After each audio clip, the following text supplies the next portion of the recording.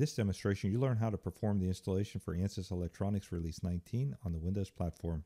Before proceeding, close all Windows applications, download the Ansys product files from the Ansys customer portal, have administrator access to the installation, extract the product file to an accessible directory. Note the hostname and port of your licensed server machine.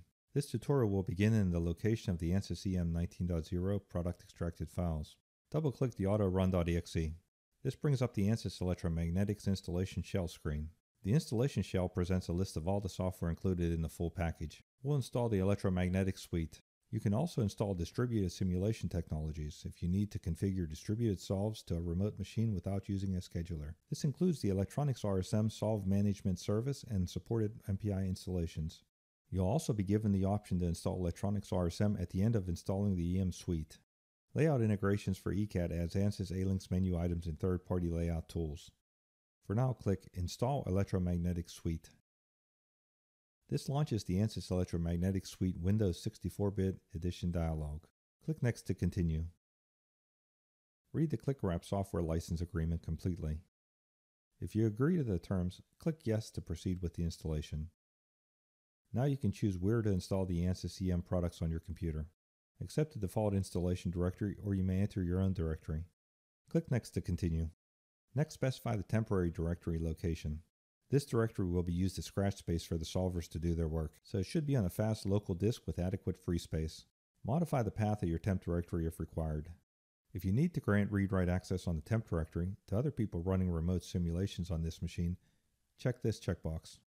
We'll just accept the default here and select Next to continue. Select the option This Local Library Installation.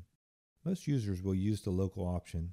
If you're working in an environment with the shared set of common libraries, you could set that up here. Click Next to continue.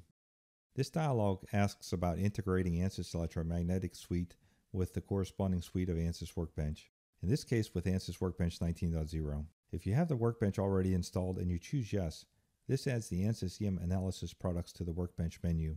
If you don't want to integrate with the Ansys Workbench right now, you can always do this step at a later time. Click Next to continue. Next, you will need to tell the software how to find licenses. You will select from one of the three options.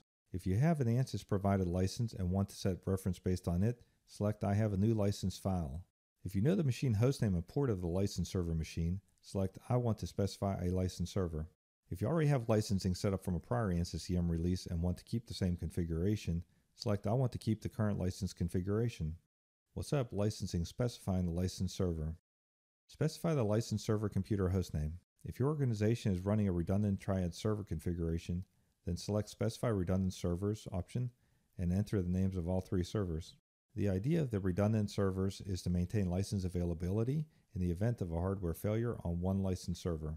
If you're not sure you're using a single or redundant license server, check with your system administrator. Finally, you will need to enter the TCP/IP port number that the license manager is running on. The Ansys License Manager uses port 1055 by default, but your organization may change that. Check with your systems administrator if you're not sure. Click Next to continue. Now ensure the other Windows applications are closed and review these settings. Notice this dialog gives the available and required disk space. If you're satisfied with the settings, click Next to complete the installation. The installation wizard now installs the Ansys Electromagnetics Suite. This may take a little while. Select OK. After installation completes, you get the option to set up remote simulation. This option launches the installer for the Remote Simulation Manager and allows you to register your Ansys Electromagnetics Suite installation with it. RSM allows your computer to run simulations from a remote machine. Press Finish and exit the dialog. The original installation shell window appears now. Press Exit to complete the installation. Notice the installation has created desktop shortcuts for the electronics products. This concludes the installation demonstration of the Ansys Electromagnetics Suite 19 on the Windows platform.